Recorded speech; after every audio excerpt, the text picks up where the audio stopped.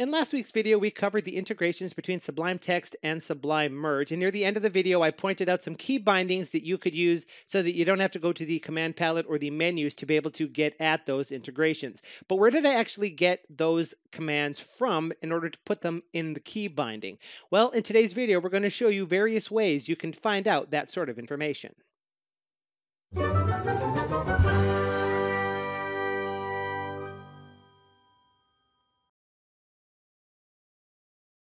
Hello, fellow Sublime Text fanatics. Nerd here. Welcome to this video on figuring out what commands you need for your customizations of Sublime Text. Before we get to that, though, are you finding these videos in any way helpful, useful, informative?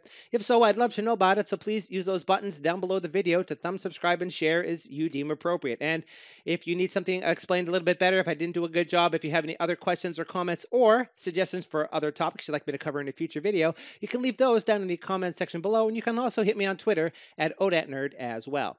Now here on the screen, we have the key bindings as we saw at the end of the previous video on the integration between Sublime Text and Sublime Merge. And I showed you could bind these commands to keys of whatever keys that you want to be able to open the current repository, find the folder online history, and things of that nature. And if you're unfamiliar with what these actually are, you can watch the previous video so that you can see that.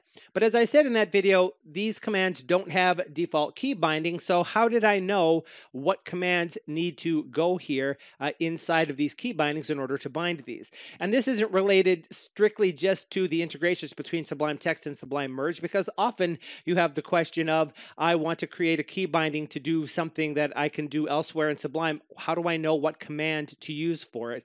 And to a degree, this also applies to situations like I have a command that I would like to add to the command palette, or I have commands I'd like to add to the menus and things of that nature. And you need to know what commands are. Now, the full specifics of modifying the menu or the command palette, that's something we're going to cover in an upcoming video in the future on the channel, so I'm not going to go into that here, but this information does come in handy for key bindings and for those purposes as well. Perhaps the easiest way to find this information is to use Sublime's built-in command logging. And to do that, you would go to the View menu and choose the Show Console command, or as we can see here, you can press Control Backtick, which is the same across Windows, macOS, and Linux. And that opens at the bottom of the window Sublime's console. And once that's open, you can type sublime.log commands true, like so. And now that we've done that, Sublime's going to log commands and their arguments to the console when you execute those commands. So now we just need to take an action that we want to bind a key to. So say, for example, we have this file open that's tracked by Git, and we want to know what key binding you use to open the current file in the Git repository. You would find that command and execute it. Say, for example, from the context menu, I can open the context menu, choose Open Git Repository, and there's the repository open in Sublime Merge, and then we switch back to Sublime, and we can see down in the console, two commands have been logged. The first is context menu. That's the command that gets executed to tell Sublime to open the context menu. And the other is Sublime Merge Open Repo. So that's the name of the command, and that's how I got the one for the first key binding up there at the top of the file. What follows after that, if there are arguments, will be the arguments wrapped inside of the brace characters, as you would expect when you look at your key bindings files. And that would tell you if a command requires specific arguments, what arguments those are. Now here in this case, a single argument that this command gets is an event arg.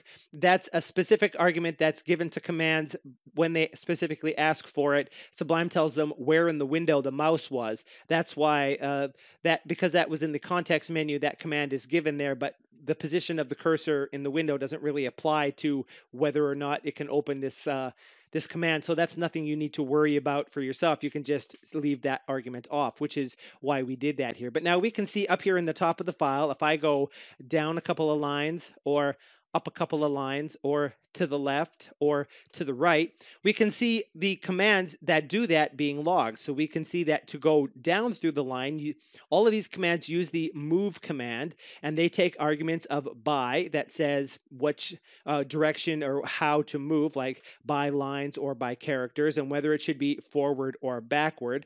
And if you hold down the shift key when you do it, you can see the same thing happens. Now we know if you want to move left and extend the selection to the left, you also include an extend true argument in there as well. So if there are already keys that you can press to execute a particular command and you would like to know what command they're executing and how, so you can bind it, this is a way that you could do something like that. If there's an item in a menu somewhere that you would like to add a key binding for, you can use this as well. Now, where this falls down is in the command palette. Sublime used to log all commands in the command palette to the console. That is no longer happening. It's unclear at the moment whether that's intended or unintended side effect of the rechanges that have been made fairly recently to the command palette, in particular its ability to have commands that give you input in there. When that was added, round about the time command logging stopped for this case. But there's still a way to find that information as well. Before we get into that, though, note that the command logging here remains turned on until you quit Sublime or until you go back to the console and use sublime.log commands false, like so. And now command logging is turned off. Now, for commands that only appear in the command palette, you can't use the command logging because Sublime currently won't print it. That may, of course, change in the future. But you can also use introspection of the actual resources that add items to the command palette and to other places in order to find the commands and arguments that you need as well. And the gateway to using all of those is the view package file command, which we've seen in a lot of videos on the channel up to now. When you execute that command, it shows you a list of every package resource file in every package that's not currently ignored by Sublime. The file names that appear in here start with the name of the package, and then the resource comes from there. Now, there's three things that you could be interested in here. The first is Sublime key map files, like so. This shows you all of the key map files for that are providing default key bindings. Normally, you wouldn't really look at these. If you want to copy a key binding, you could go to Preferences Key Bindings. That opens a window. You can see the default bindings on the left. Packages that define their own key bindings usually have an item under Preferences Package Settings for that particular package to allow you to see the key bindings that they add. But some packages don't provide that. And we can see here, for example, the C++ package that ships with Sublime has a key map that is part of that package. And we could open that and we could see that there are specific key bindings that only apply to C++ files for doing various things. So if you wanted to know what those are for packages like that, that is something you could do there. If there's a command that appears in the command palette, then you might want to be able to figure that out. Again, we would use view package file for that. The resource files that include commands in the command palette are Sublime commands files, like so. And there's usually fewer of these than there are of other things. And again, we see the name of the package, then the name of the file. The name of the file doesn't matter as long as it's Sublime commands file. So here you need to know roughly what package is providing the command that you want to bind. The default package is where all the default items that ship with Sublime are located. Here we can see origami adds some commands to the command palette. Package control adds some commands to the command palette, and so on. So in the case of Sublime merge, if we wanted to know which our commands in the command palette were related to those integration commands, you would use the Sublime commands file from the default package. And we open it up. Now we can see the structure of this file is very simple. It's just a list of things that has the caption, that is the text that appears in the command palette, and then the command and potential arguments that includes. So if we were to open the find panel and search for something that you know appears in the caption text of an item, say as for example Sublime merge, like so, we can see those commands there, and that's where all of those four of those five, rather, I should say, commands from the previous video came from. The one that's not listed here, though, is the line history one, because as you recall from the previous video, that's only available in the context menu of files that are tracked by Git. It's not available in the command palette. So you could get that by using the log command that we saw previously, but you can also do that by using view package file and looking in the menu resource. And here the file type you want is Sublime menu, like so. And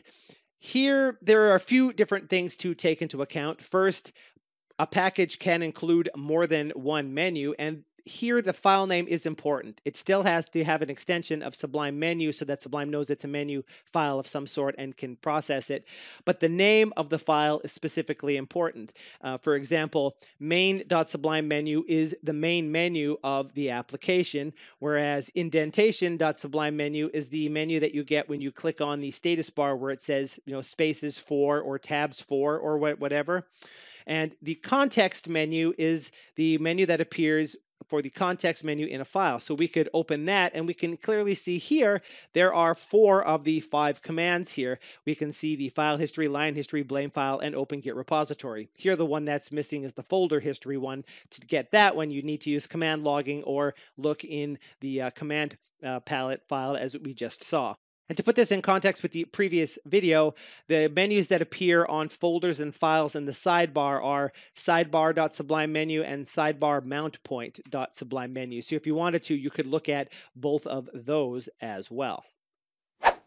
So there we have the ways that you can get at the command that you need to create your own customized key binding. Now you can go forth and find all those commands that you use very regularly that don't have their own keys and make yourself even more proficient in Sublime. I hope you've found this useful and helpful. If you have, please use those buttons down below the video to thumb subscribe and share as you deem appropriate. And as always, if you have any questions or comments or suggestions for other Sublime Text topics you'd like me to cover in a future video, you can leave those down in the comment section below. You can also hit me on Twitter at ODATNerd. But until the next video, this is ODATNerd asking you to please have a sublime day.